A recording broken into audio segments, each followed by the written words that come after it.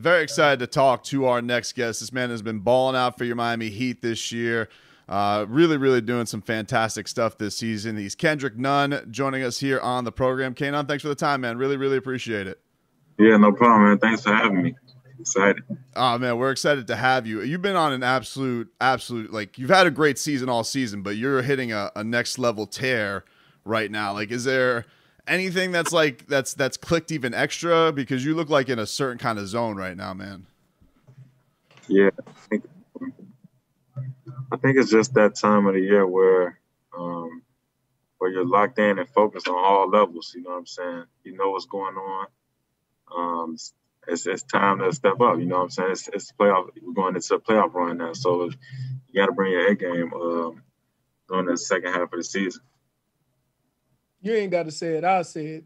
The man getting consistent minutes so he can go out and do him. He ain't got to worry about not playing for 6 games. I'm telling you, I know what it feels like. It sucks. You want to be a team player, but come on. He earned his minutes. For sure. That's a tough one too. But I mean, when you get consistency minutes in there, you can get your rhythm and flow. It's much easier. But for sure. But that has to feel like good because, you know, I even remember early on, you know, in my career, you know, I started getting more minutes when guys started getting hurt. And I put myself in a position where, okay, gotta come back. I still got to get my minutes because I'm doing my thing. And I think, especially with the Heat, if there's one thing that, you know, is frustrating, is not, and it's not necessarily the minutes thing, but when things aren't going well, it's almost like you didn't leave good enough alone. And so I got to imagine when you sitting there and you thinking, hold on, I don't want to toot my own horn, but seemed like things was moving pretty good when I was in the game. You know what I mean? How tough is that, you know, knowing that you're not a guy, you know, and most of the Heat players aren't. You aren't a guy that's going to be that voice and say you should be in and still be able to, when you get in, to do what you need to do. Yeah, that's like I said, that's a tough spot because as a player and a second year guy, you don't wanna toot your own horn, you know what I'm saying, and say that you're supposed to be out there. So I just try to let my game speak. And I think that should be on all levels. I think the guys in the locker room and the coaching staff who see the production that I give should push that. Yeah, Kendrick, it's also been a thing where you have seen what a benefit you've been to winning this year. The seesawness of this season where it's been like you guys seem like you get on a 4-game win streak, 3-game losing streak. Do you guys are you in a mindset right now in the locker room where you feel like there's enough time and you guys just got to maybe hit one last stride to get into the playoffs and you can kind of find what you need to be successful in this postseason? Because we see flashes and then it looks like it goes away. Like, what do you think is the missing link into kind of keeping things going, engaged throughout, and maybe keep it an even longer run? I don't think there's really a missing link. I think we have all the tools needed to be able to make a strong playoff run. And like we've been talking about all season, it just comes down to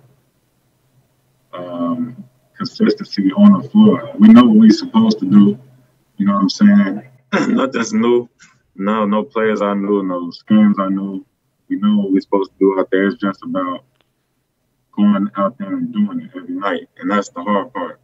I mean, people talk about it, showing up every night, but that's something that guys sometimes may take for granted. We have to actually go out there and bring it every night with accountability. Could it be a health thing with guys getting banged up? And, you know, I know, look, there's a different level of being able to play basketball, you know, at the level that's required and being able to play and get through a game. And with everybody being banged up and guys coming back, you know, and trying to give you everything they have, sometimes it's noticeable that guys are still a little banged up, but you can't afford to have those guys sit out. Has that been somewhat of a struggle also? Because, you know, it's hard to hold a guy accountable when you know what he's going through to give you what he has on the court.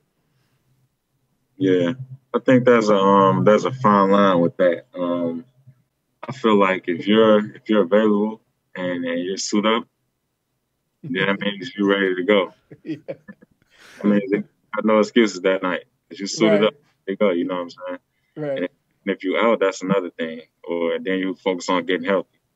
Right. But I mean, all the guys that's playing, I think should be held accountable for sure. So that's no question. You guys have been playing a lot of basketball. Has this been, you know, a just a crazy stretch from last year's bubble going into this year and them gradually getting into the season before the All-Star break and then the chaos after the All-Star break? Yeah, it's been a hectic schedule for sure, to say the least. I mean, these past 2 days that we've gotten a little bit of rest, it feels like a week to my body, honestly. Right. I mean, those days that we do have off are very important, and to taking care of your body and putting that maintenance on you, it's real big for the next game. So I think that's important too, and you just have to be smart about it and have a lot of discipline. Is that unique for you? Because, you know, in college, you go, oh, we got a game today, let's go. You just go and play. You fresh. You go to class, do everything you need to do. You don't really get sore. That changed after last year, huh? Oh yeah, for sure. In college, man, a game once a week, you're ready for those games all the time, moments. And the league is a little bit different. You know, 3-4 times a week, you have games. So you just have to be smart with taking care of your body. So getting the right lifts and things like that in, so you can be ready. So Kendrick, you're doing a really awesome thing for single dads. You did this. You've gotten involved with this Dovetail project. Can you tell us a little bit about this and like where, you know, why it's close to your heart and how you got involved with it and what you're hoping to get out of it? Yeah, I partnered up with Dovetail Project. It's a nonprofit organization in Chicago that helps Black younger males. That's fathers through the age of 17 and 24. And I partnered with them, gave them some donations to help those in need. I felt like I wanted to touch a part of Chicago in any aspect that I can, whether big or small.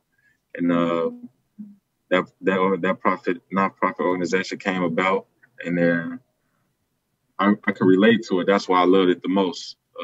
Some young, predominantly Black males in Chicago that's fathers that need help. And I was in that position before, so I know what they're going through, and I just wanted to give as much help as I can.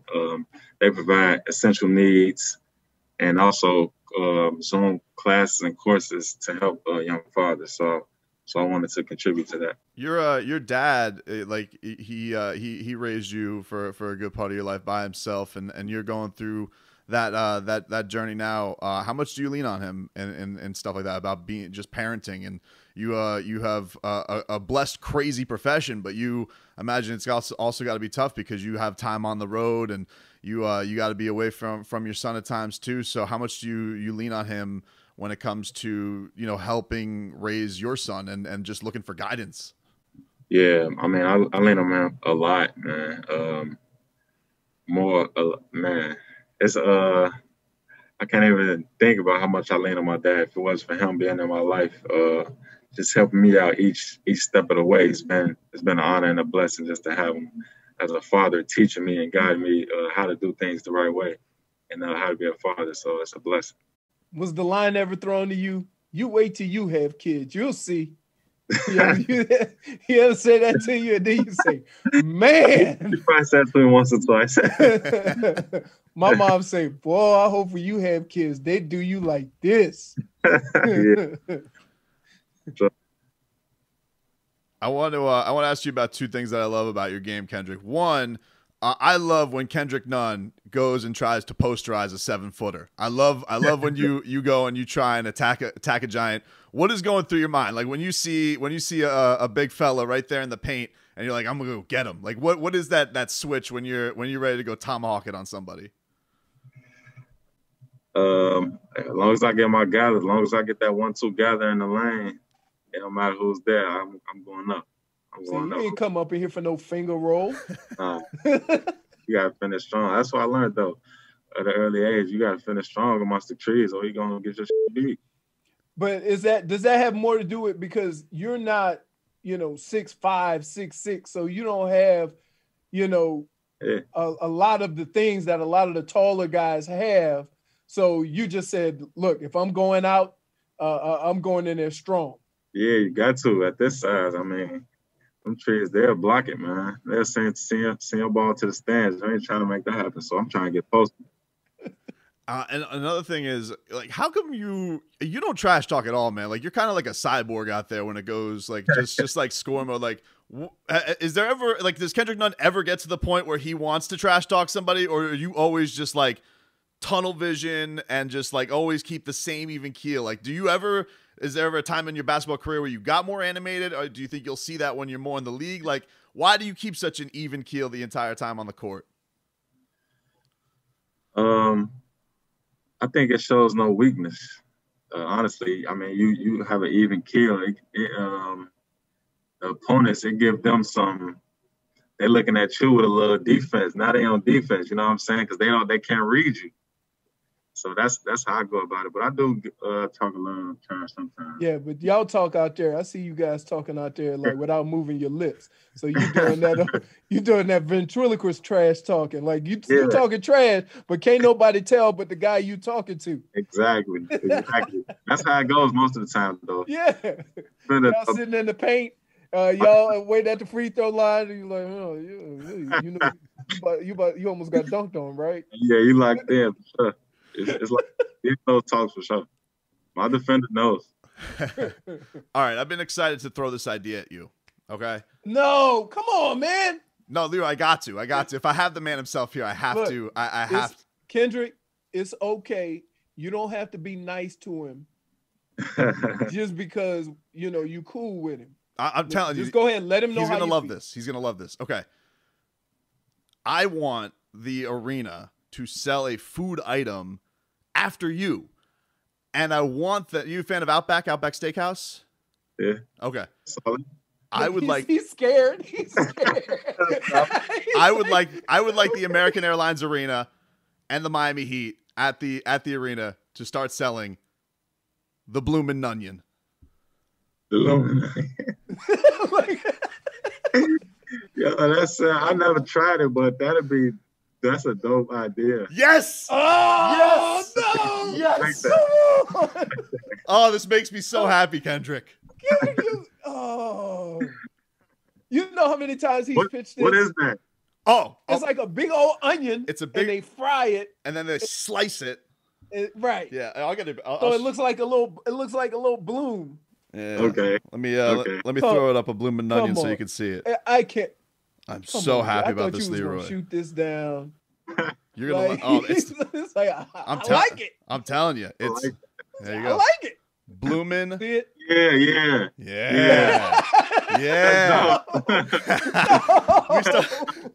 Yes, this has made me. This can get no better. I am so happy about this, Kendrick. He's pitched this to everybody. I pitched this up to, and people think because they think, look, we're gonna bring this. I'm telling you, I've told Precious about this. He thought it was dumb.